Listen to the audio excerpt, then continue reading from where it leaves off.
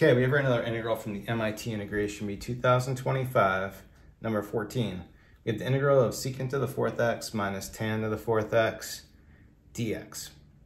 Okay, to get started with it, the only trouble we have is it's a little awkward dealing with the fourth power just because we'd have to reduce it, and I think we have to do it multiple times. Well, what we can do instead though is use difference of two squares on this. I can rewrite it as, if we look at it as secant squared squared and tan squared squared, I can write this as secant squared of x plus tan squared of x. And then I can multiply it by secant squared x minus tan squared of x. Then over here, we can use the identity that secant squared x is the same thing as tan squared x plus 1. But when you plug that in, the tan squareds are going to cancel, and we're just left with 1. So if we're just multiplying by 1, this whole part here can be ignored.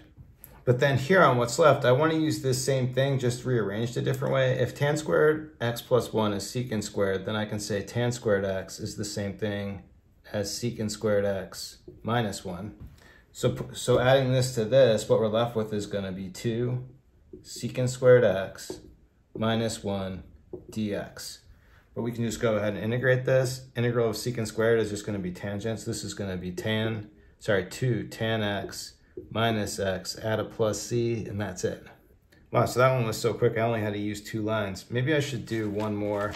I can group 14 and 15. Let's do 15 really quick.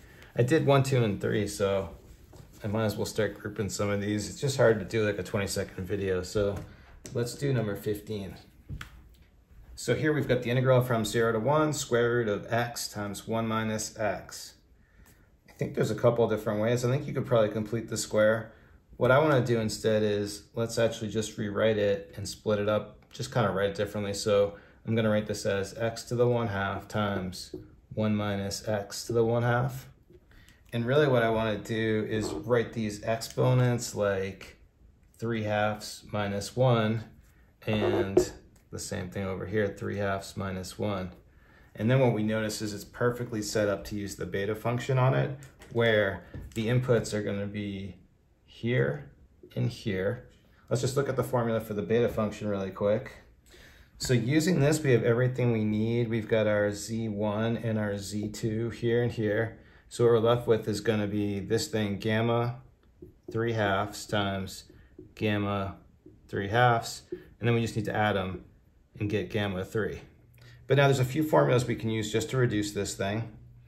So I guess let's start with the numerator. So for gamma 3/2, we have this formula over here to reduce it. So for gamma 3/2, we can just reduce this by 1 because it's got the same property as the factorial, as we'll see in a second. But so using this, we reduce this by 1, we get 1/2 gamma 1/2. But then we can go to this formula, and just to save time, I like to memorize this value. Gamma 1/2 is square root of pi. So what we get here is square root of pi over 2. So putting this numerator together, we get square root of pi over 2, but we've got 2 of them, so this is going to be squared. And then for gamma of 3, we can come down and use this first formula, reduce it by 1, take the factorial. So this is going to be the same thing as 2 factorial.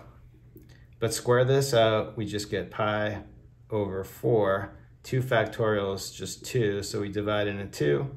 And for my final solution, we just get pi over 8. Okay, that's it for today. Thanks everyone for watching. Have a good day.